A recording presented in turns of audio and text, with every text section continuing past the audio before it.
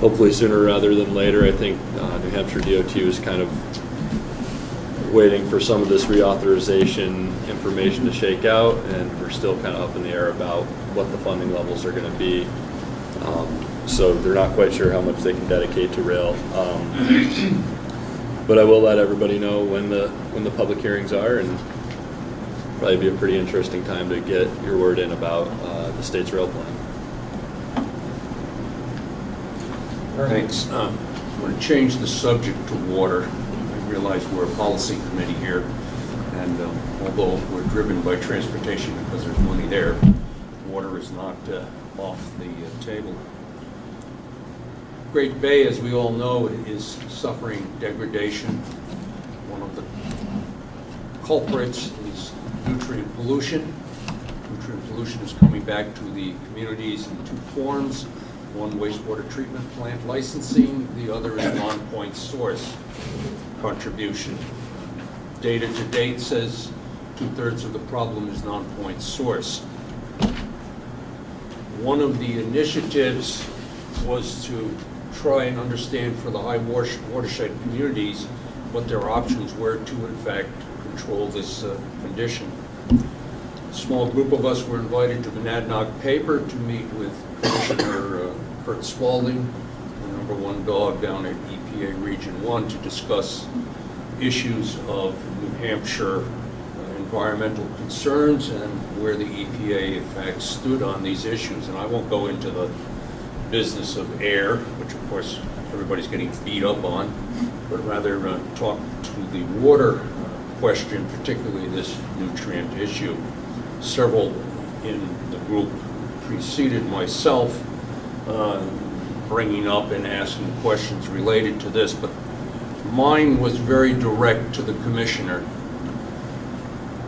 We've initiated in Barrington a program to deal with nutrient pollution runoff at the development level as a result of what EPA has put in place under the residual authority at both the Charles River and up in South Portland, Maine, to not look at questions at the regional level, watershed level, or even the municipal level, but rather at the development level.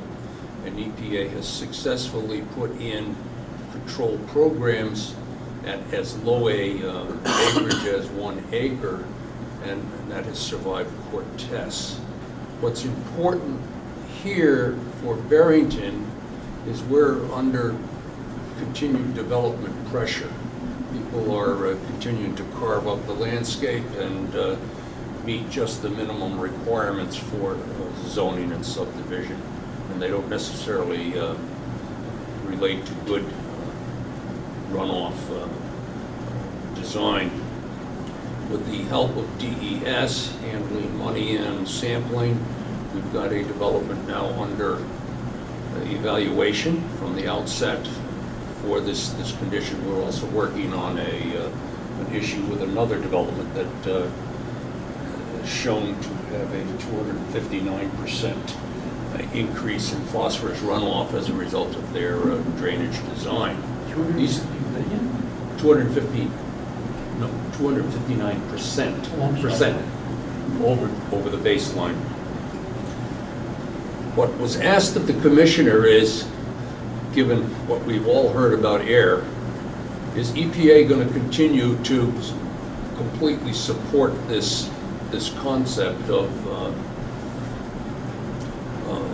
developmental level of controls on nutrient runoff? And the answer was an emphatic yes. I provided this information back to the Barrington Selectmen in writing, because it's critical that certainly if we're going to spend time and effort, we don't want to have the federal government all of a sudden pull the rug out from underneath us with respect to the Clean Water Act. So I've passed that on to you, that this is an initiative that makes sense. The commissioner says it makes sense. You obviously don't want to aggravate the situation. You certainly don't want your new developments to not be responsible to the requirements of the Clean Water Act. So I'll keep you posted. This is going to be a long-term deal. This is going to be solved in the next few months or perhaps in a year's time. But this is one of the available answers, and it certainly makes sense for those communities that are going through growth such as Barrington. Thank you.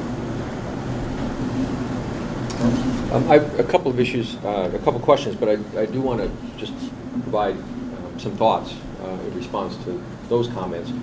One of the really important facts that was mentioned to begin with was that the best estimates at this point in time is about 2/3 of the problem comes from non-point source pollution issues, and 1/3 comes from water treatment facility situations, and or wastewater treatment facility situations. And unfortunately, the way the process appears to be moving along is to focus on very, very, very expensive upgrades to wastewater treatment facilities that will provide relatively small improvements from an impact standpoint. So one of the things we always wrestle with is to what extent should we be looking at our communities in their entirety and saying, how do we best share the burden of keeping our environment clean and supporting how important the environment is in terms of not only it's just good to do that, but also from the tourist perspective and all the rest. And so the focus on ways in which you can deal with these sorts of issues on a development by development basis certainly is a way to say let's focus, if the government's going to be involved in telling us what to do, let's at least make sure that we're focusing in the areas that have the greatest impact. And in many, many cases, some very easy decisions in the very, very beginning can make a huge difference further on down the line. It's like a course correction. You know, if you make your 1-degree course correction in the very beginning, it doesn't cost you anything, it's no big deal. But if you have to make a 50% course correction later on, it's very expensive, it's very complicated, a lot of opposition to it. So paying attention to where the problem starts as opposed to trying to fix it later on, it makes a lot of sense. So thank you very much for bringing that up. I just had a couple of questions. It would appear as though we have two administrative modifications. One besides the paperwork here, one talking about, one has a date of November and the other December, but I don't think we took any action last month. November wasn't ready in November. Okay, do we need to take action at this meeting today in order to? You could do it now. It would be great to be able to submit those to at least the November one to DOT. Well, we haven't, it's on the agenda for the executive committee, we just haven't done those yet. Okay. But you're fine to go ahead now. It doesn't have to be done in the executive committee, it can be done here. Okay, I mean, but you frankly, all don't have the information, so. Well, I mean, we have the write-up? No. This only the executive. Only the executive committee gets it. Oh, okay, okay. Then we'll do it the way we normally do. I was thinking we did it here, but I guess been to too many meetings and I can't keep track of where I'm supposed to be doing one. Sorry, something to do with age. Probably has a lot to do with age. Thank you. Goodness, That was actually. my age. Any other business before we? That's why we have three here. So moved. To adjourn. Second. All in favor? Aye. Opposed?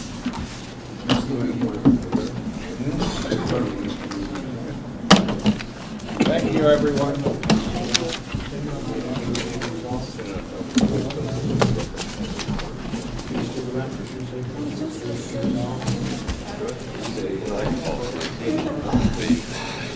Late night, you watched the game last night?